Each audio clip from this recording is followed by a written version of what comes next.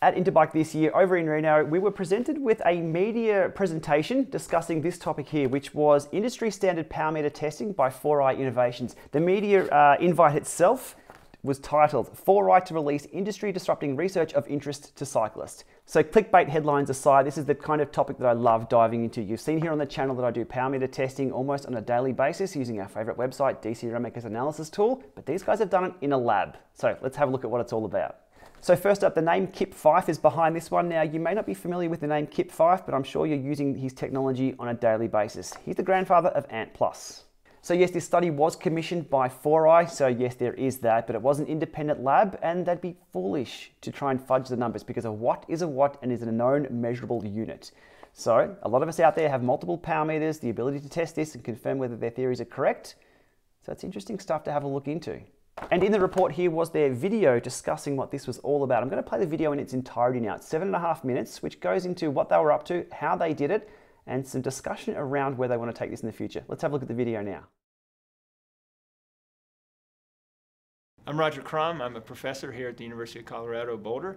I operate the locomotion lab, and we study how people walk, run, and ride bikes. So I've been studying the biomechanics of cycling, running, and walking since 1983. About 3 years ago, we were interested in measuring the power dissipated by the suspension system when you're riding a bike uphill. And we used a crank spider-based power meter to measure that mechanical power loss. It worked well, but we wanted to develop the gravity-based treadmill method so that we had a gold standard for measuring the power output. Okay, in the gravity-based treadmill method, we incline our treadmill to a very specific angle. We measure the weight of the rider and the bike. We also measure the treadmill speed very accurately. So if we know the angle of the treadmill, and we know the speed of the belt, and we know the weight of the rider and the bike, we can calculate mechanical power directly, because mechanical power is equal to force times velocity. Because we just use gravity, we know the force very precisely, and this method can be used anywhere in the world because gravity is basically the same anywhere in the world. We also need to measure the rolling resistance of the bike, and we do that by hanging, we attach a string to the bike, and we pull exactly parallel to the treadmill with another, again gravity-based. We hang a weight over a pulley, and we can measure very accurately the force that's required to overcome the rolling resistance of the bike. We add those two factors together, and that gives us the vertical power against gravity, as well as the power to overcome the rolling resistance of the bike. On a treadmill, there's no aerodynamic resistance. When you ride outside, the wind is variable, the air density is variable. Inside the lab, we control for, we don't have any air resistance factor to worry about. There's one other factor I want to mention, and that is that we have to take into account drivetrain losses. So the chain of a bicycle is very good at being efficient, but everybody who measures it estimates that it's about 2% energy loss in the drivetrain. So we multiply the power that we have times 1.02 to take into account that 2% drivetrain losses.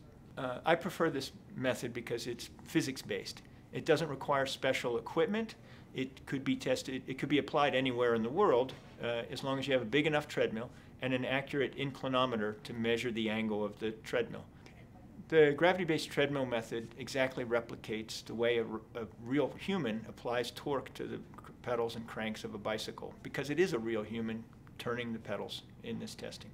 The alternative method is to use a motor-driven dynamometer, which applies a constant torque throughout the crank cycle. No human pedals that way, and so we like our method better because it's more like a real rider is going to use their power meter when they're out on the road. The gravity-based treadmill method is not more accurate than a dynamometer, but it's more realistic. Gravity acts the same way inside our lab as it does outside on the road. The power that you apply to the cranks can either overcome gravity or overcome aerodynamic forces. It doesn't matter. Power is always going to be equal to force times velocity. Another advantage of the treadmill testing is that it's replicatable. So what we have done in the past is to simulate outdoor temperature fluctuations. We've had people ride on a bike with a set of power measuring cranks at room temperature, and then we take the cranks off and put them in the freezer for an hour and have lunch. We put the cranks back on and measure the power. We can simulate riding outside in freezing conditions. Then we took the cranks off the bike and we put them in a styrofoam box and poured hot lead pellets over the cranks until the cranks got up to 130, 140 degrees Fahrenheit. And then we took them out and rode the bike as quickly as we could. So we could simulate how fluctuations in temperature affect the accuracy of the power meter, but we were doing it in controlled conditions. Whereas if we were outside, we couldn't control the power demand of riding outside because the wind might change and we wouldn't be able to actually have a gold standard for the power that was being put in. We've used this method to test pedal-based power meters. We've used it to test crank spider-based power meters. We've used it to test hub-based power meters. And in fact, with our method, you could also put the power measuring pedals on power measuring cranks and put a power measuring hub on the back wheel and measure all three at once if you wanted to. So power meters are a pretty big investment for a rider. If you're going to spend hundreds of dollars on a power meter, you would want to know that it's accurate, precise, and reliable, or at least know how accurate, precise, and reliable it is. If you buy downhill ski bindings, you know that they're going to release for a given setting because they're certified and they're standardized. Where there are no industry standards for power meter testing out there, and so it's kind of the Wild West. So a leading bike manufacturer contracted 4i to make their power meters that they install on bikes, and they asked us to figure out a method to test, to validate their power meters before they committed to the contract. So we started testing power meters for that company, and then 4i has reached out to us to test their own branded power meters, and we're happy to test anybody's power meters. So what I admire about the 4i company is that they came to me and they said, we would like you to test our power meters. Other companies have their own testing protocols and make their own claims, but 4i came to me and said, we want you to objectively test our power meters and tell us what the numbers are. They took those numbers and they went back to the drawing board and improved their product. I hope that other power meter companies also come to me and that we can become the standard testing lab for the industry. We'd be happy to do that, and we think that we're objective and we know that we're careful and precise. We don't really have a dog in the fight. Our dog is Isaac Newton in physics. We want to use a reliable scientific method to validate these devices. We hope to work with other power meter manufacturers so that consumers can get an accurate number when they'll know what they're buying when they invest in a power meter. So what I envision for the future is that the industry and a company would provide the funding. We would go and buy units off the shelf so that it's exactly what a consumer would buy. We'd test them in the lab. We'd produce a report and put it up for the public on the internet, and then we could sell those cranks basically back to the manufacturer so that they'd reimburse us for the purchase of the cranks and we'd give them back. What that would do is it would make the process independent. Rather than having the company supply 10 cranks that are their best 10 cranks, instead we're sampling what's available on the marketplace. So we have a simple, reliable, physics-based method for validating power meters. I would think that legitimate power meter manufacturers would have no problem with their devices being tested. In fact, they'd be proud of the results. So I hope that other companies want to have their power meters tested, and then the consumers can decide based on real numbers.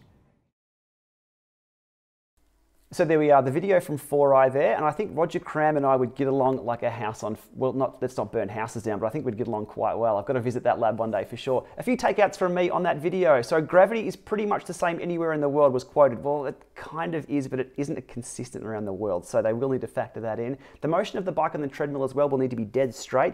You saw in the video the bike's moving a little bit. Again, we're talking very, very small tolerances there for accuracy, but it will need to be factored into.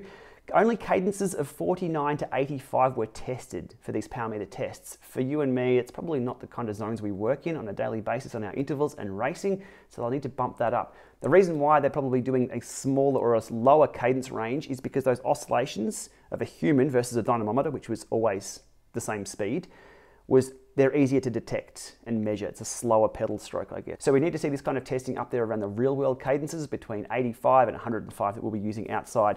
There was a lot of scope creep in that video there, especially around the discussion of the hot versus cold. They really need to keep it to the study only excellent topic, but we also need to see the data on that. The leading bike manufacturer that was discussed there was obviously Specialized. There's no secret out there that they have licensed 4i technology for their power meters on their bikes. And also the funding model for this testing, that's the hurdle there for sure. I'd subscribe to that, but where there's no industry standards out there, or there's no industry standards bodies out there, or a government body to do the standards testing there. So I think that's probably their major hurdle there, but I'd love to get involved. I'll be definitely shooting off Roger Cram some emails on this one to see if I can get involved in any way. So there we are, all very, very interesting things. I hope you've enjoyed this one. Thanks to 4i for the video on that. And these are the kind of things that do come out of the AMP Plus Symposium, which is finished up just this week over in Canada.